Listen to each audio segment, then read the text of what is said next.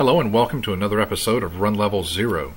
Today we're doing a special desktop review. It was requested by one of my viewers. We're taking a look at CrunchBang Linux Waldorf. This is CrunchBang 11. It was released on, looks like May 6, 2013. CrunchBang Linux is based on Debian 7 Wheezy, which means you're going to get a stable desktop environment on a rolling release update cycle. Now, who should use CrunchBang?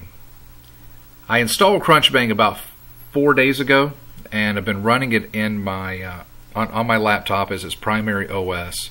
And in that time, I've decided that CrunchBang, while it's an awesome desktop, is not for beginners. There are a lot of configuration options available, but most of it has to do with either command line or configuration files, which are text-based. So CrunchBang I would recommend for an intermediate or an advanced user, absolutely, but not somebody that is new to Linux. Now, with that said, CrunchBang, I'm in love with this system. This is an awesome distribution, very well thought out, very cohesive. Let's take a look at their website. One of the things that impressed me about CrunchBang was their website. It's very well documented. You have a nice support community which you can access right from their website. On the forums, if you run into any issues, you should be able to find help there. It's available in a 32 and 64-bit version. CrunchBang runs, if you can think of, let's see, how can we say this? Debian Linux makes an awesome base to build on top of, but one of the problems that a lot of people have with running Debian as their desktop, Debian is committed to an open source ideal, and as such, a lot of the base installs of Debian and even a lot of Debian based distros tend to be a bit Spartan. You're not going to have any of the non-free codecs, the non-free drivers. You won't have Java and Flash already installed. You're going to have to do all of that stuff yourself. Well, CrunchBang has done that configuration for you, so you don't have to worry about spending a day configuring your system. You're going to get a system that works right out of the box. So let's take a peek around this system and show you what you get. Of course, as you can see, you get the Openbox desktop, which is a file manager, a window manager rather, that has been further configured to serve as its own desktop environment. We're sitting at idle right now. Well, not necessarily. I'm recording my desktop, but even with that, we are using 215 megabytes of RAM. So it's running very slim, which I like, is that consumes your resources to run the programs that you really want to interact with to begin with. So looking at the CrunchBang desktop, across the top of the desktop you have your Tent 2 panel running. This is the same panel that runs in the Manjaro Openbox edition. And what you have here are controls for your first two desktops. So you can toggle between your desktops just by clicking on your bar up here. Now, if you were to launch an application, you can see it appears on the desktop that it's actually running on. So you can see the icons, and you can switch back and forth just by clicking on those. So it's a nice, intuitive, slim desktop selector up here. Also on the Tent 2 panel, you have a notification area, so you can see what's running in the background. You have access to your volume control, your network settings. You have your battery indicator. If you're on a laptop, that will appear. You have a clipboard manager, as well as the clock and time settings. On the desktop, we have a nice Conky that's running. It's very slim, but it provides all the necessary information. You have your system info, such as your host name. You have your uptime that tells you the time since your last reboot or power on.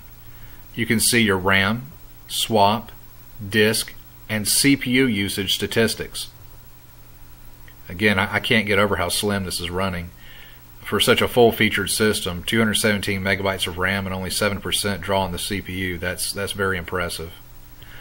Also in the Conky, you're similar to Manjaro Linux. You're provided with a list of shortcut keys. And I suggest, if you're going to use Openbox, I suggest you get used to using these, as they make life a lot easier. For example, if you run Alt F2, you'll get a dialog that allows you to run a program. So, and it supports tab completion, just like your bash shell. So if you type in ICE and hit tab, you'll see your options available, and you just click the one you want and it'll launch a program for you. Again, you have an Alt menu for Alt F3, and we'll stick with the ICE, and you can see that appears across the bottom of the screen. What you're looking at here is a search box as well as a list of your installed applications. So if you begin to type ICE, again you can see your options available, and just using the arrow keys, select what you want and hit enter, and again it will launch your application of choice. Opening the main menu on any Openbox distro is accomplished by a right click of the desktop or on your Tent 2 panel. But you can also do it in CrunchBang by hitting Super, which is your window key, plus the space. It will open it for you as well. Super plus tab will open what they're calling your client menu, and this allows you to manage your desktops. If you look across the top here, we have 2 virtual desktops. I can add a new virtual desktop from this menu, so now we get a third. Alternatively, you can also remove desktops. Let's see, Super T, we're going to open up a terminal.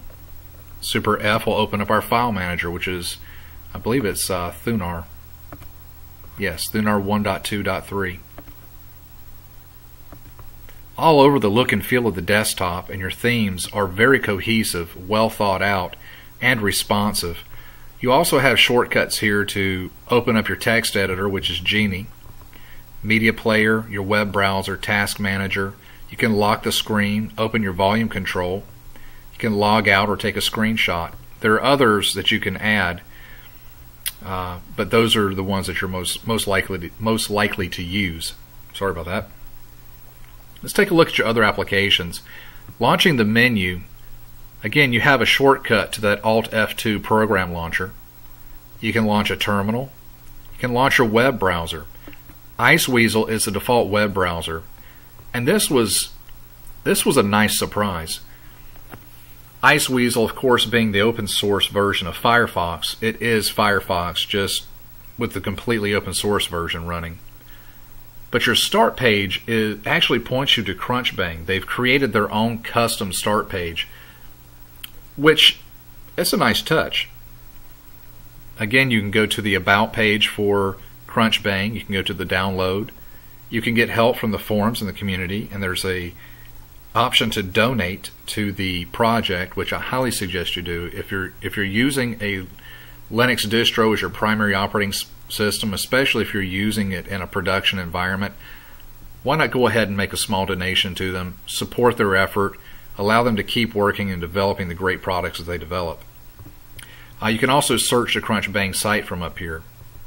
Their start page has a integrated search bar that links you over to Google.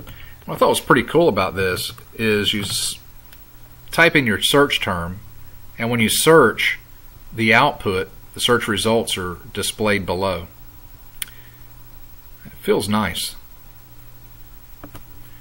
Right, getting back to this menu here, we have our file manager. We looked at that. It's Thunar. Lightweight, full featured. Your text editor is Genie. Let's see, you have your media player, which is VLC.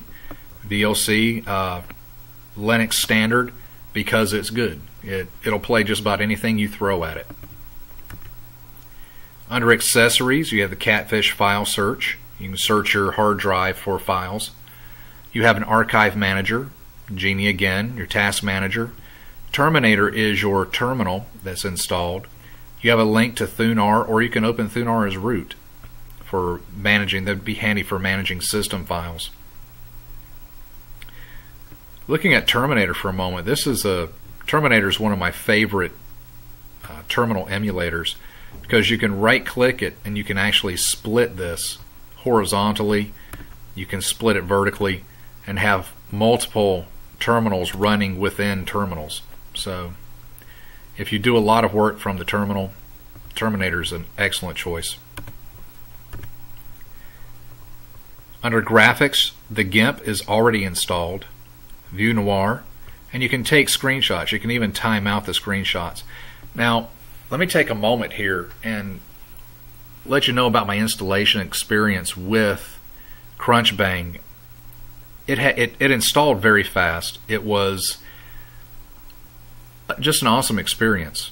But one of the things that really stood out to me, after you install a clean operating system with CrunchBang and you log in for the first time, there's a startup script that runs that allows you to further customize your system. It walks you through updating your repositories, updating the system, which, remember, is based on Debian Wheezy, which means that you're always going to have the latest, greatest version of the OS, so there's no need to have to reinstall it at a later time just to stay updated.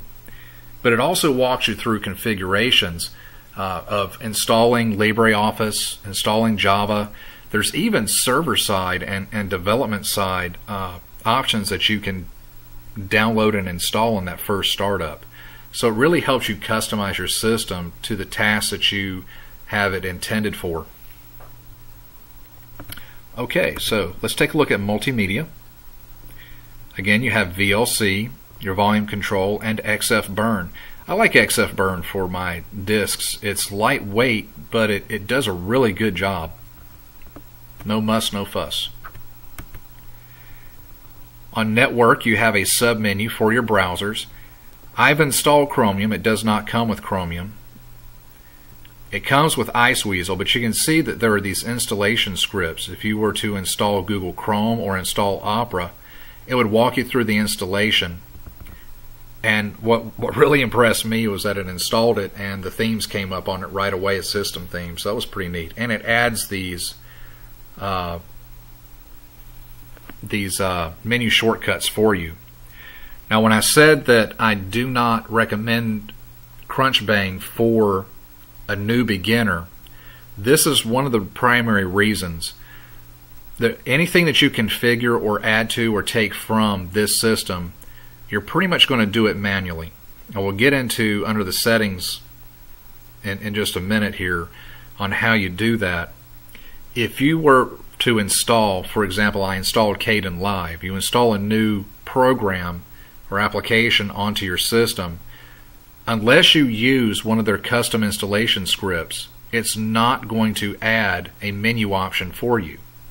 Now, that's no problem as long as you know how to Alt F2 or choose to run the program, and you know to type in kdenlive. That's not a big deal. You know, you can launch it right from here. And while I really don't mind doing that, I don't feel you should really have to. Not as a new user. Now, if you're a intermediate or advanced user, this could be a bonus because it gives you a finer degree of control over your system. You can put your menu options where you want them. So again, that's just where I really wouldn't recommend it for somebody new. So you have an FTP client. Transmission is your BitTorrent client. XChat. You have remote desktop options, remote file systems, and SSH. You can also install and set up Dropbox from here. When you log in for the first time, you do get the option of installing LibreOffice, which gives you this nice submenu. You don't have to, though. If you're not running in an Office environment and you would just rather not install a full Office suite, it does give you links to Google Docs, which I thought was pretty neat. But it comes with AbiWord, and genumeric, which for the average user, these two lightweight full-feature programs will meet all of your needs. You have calculator and a PDF viewer. Under Places, I like their Places menu because you can go to your home folder, but you can also look at your subdirectories right from here and have full access to, I mean, really you don't need to open up your file manager. This is going to take you right to it. So I thought that was a really nice feature. I really haven't seen a context menu or a right-click menu that had this degree of, I guess, browsability, for lack of a better word. You have access to your recent files. Your system settings, this is where your configuration comes in. Anything that you're going to do on this system as far as customization, you're going to do pretty much by hand. And for example, I discussed adding menu items for, say, my kdenlive. What you're going to have to do is go in and edit the menu configuration file on your own. And this is the one for our menu. So if I want to, just to show you here, when we look under multimedia, there's nothing in there for my kdenlive. So if I wanted to add it, I would simply go down till I found the multimedia options, which here we go, menu ID equals multimedia. Each item tag is a menu entry, so make life easy. Just copy that, add a new line and paste it in. I'm going to make this kdenlive, and the command I want it to execute is kdenlive. Now I'm going to save it, close my editor, go back down to settings, Openbox, and restart it. Now when I go to the multimedia, there's kdenlive, and it will launch it for me with no problems. So here it is.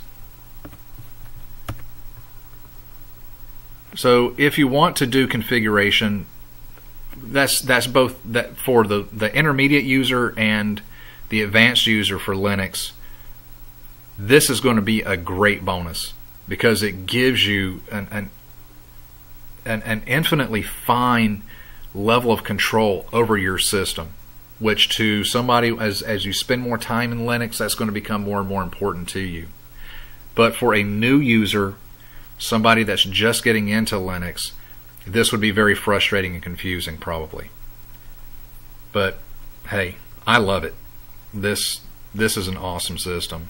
So your system menu, you can configure your printers, gparted for your partition editing, the Synaptic Package Manager is installed, and you can configure your login settings. Also lock screen and exit are here. Having run CrunchBang for the better part of a week now, and I spent a lot of time on my computer, I am absolutely in love with this system. I am very thankful that I was pointed in this direction, and I look forward to coming back to this system. I seldom keep a Linux distro on my system for more than a week, just because I like experimenting with new things out there, and that's why I started Run Level 0. I figured if I was experimenting, I might as well put up some videos and show the results of those experiments. So I thank you for pointing me in this direction. I'm excited about this desktop, and I want to watch it grow and see where it goes from here. Please let me know if there's any other desktop environments, any other distros you want me to try out. Please leave me a comment. I'm more than happy to do that. If there's any how-tos, any questions you may have on Linux, any product reviews, any applications you want me to review, leave those in a comment too. Well, this has been Init0 for another episode of Run Level 0. Thank you for watching. I hope to be with you soon with another video.